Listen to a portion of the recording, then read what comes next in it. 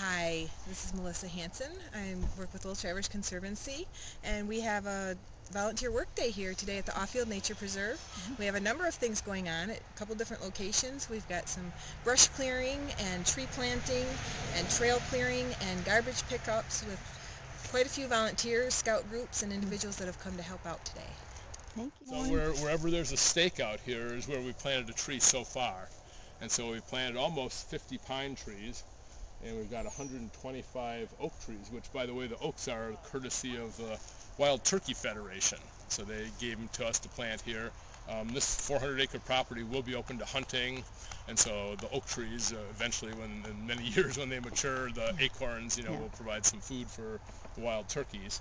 But anyway, we're planting these trees right here because there's a new connector trail, and it's kind of open here, and we'd like to provide kind of a screen so that you don't see the highway and hear the cars and see them. So it's going to be a number of years, but it's these trees grow surprisingly fast, and in like 5 or 6 years they'll be big enough to be providing some screen here. So it's kind of exciting. It's kind of neat to look out at the stakes and envision where kind of a future forest will be here. Yeah.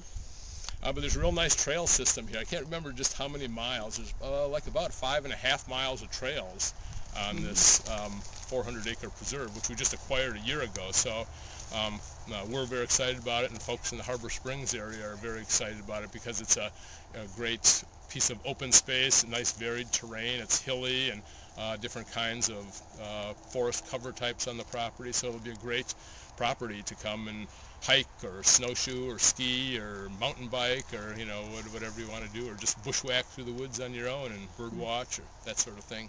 I'd encourage people to come and check it out. If you're in the Harbor Petoskey area, it's probably a 10-15 minute drive from Petoskey, and 5 miles of nice trails to check out, and they'll even be better after today with all our volunteer help. We're clearing some new trails and marking them better and that sort of thing, so the trail system will be even better after today.